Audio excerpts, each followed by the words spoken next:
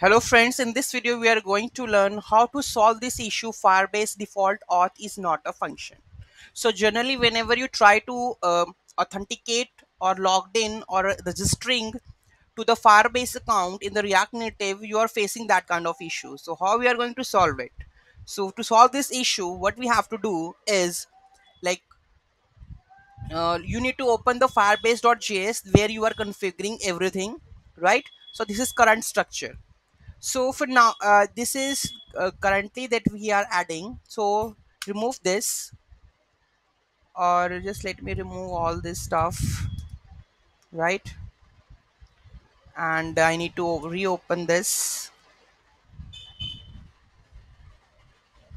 This is the default of the Firebase.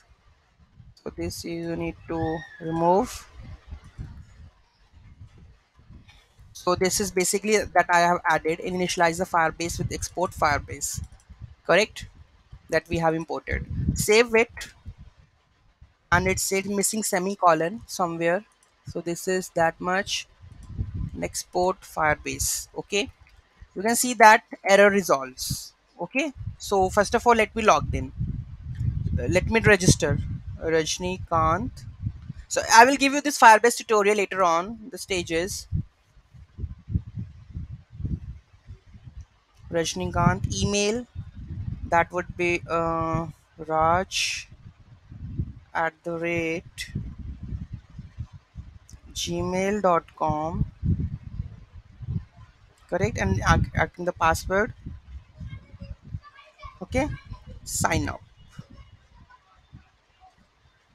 You can see that there is no error and it redirecting to the login screen, and you can see there is user registered successfully. This is that we have already fixed this missing semicolon, right? And now you can see that user registered successfully, so the issue resolved, right? So issue is the Firebase default auth.